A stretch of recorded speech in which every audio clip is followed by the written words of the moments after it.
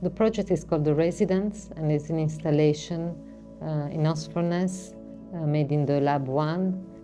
Osfrnes was a military basis that was used during the 40s, and now it's run by the National Trust and become a protected area.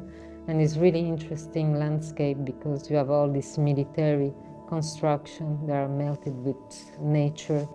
And I was invited to do an installation on site, and I was really happy because all the landscape was very much looking like one of my drawings. And for me, it was really the starting point of this installation. There was also something really particular in the Lab 1 was that the public couldn't have access inside the lab. It was a laboratory where they used to make some weapon tests. So this installation could offer only one point of view, at least two, but all the time from the gate. This stick chart that was using on the Marshall Island to navigate into the sea. In this context, will allow you to navigate inside the space that you don't have access. There is obviously a presence.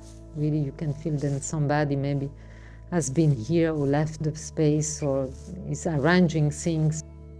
I like the idea of suspending time. It's really in between different dimensions, and it's holding there.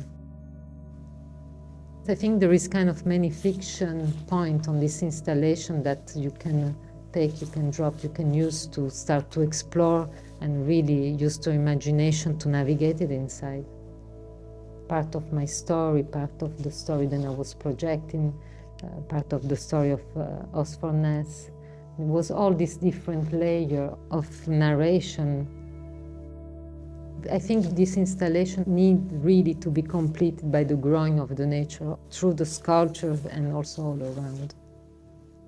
The cast blanket, they have a hole on it, so they really invite the plant to grow through, so to take possession of the sculpture.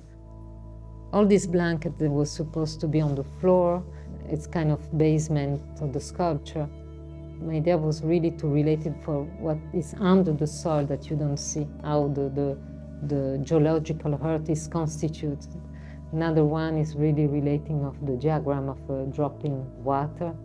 There is also another blanket with marine cell from algae. The residence was referred of the resident previously that was here, but very much calling also the new residents, fauna and flora that are growing all around and taking back. So the residence was, of course, the human, but also the non-human too.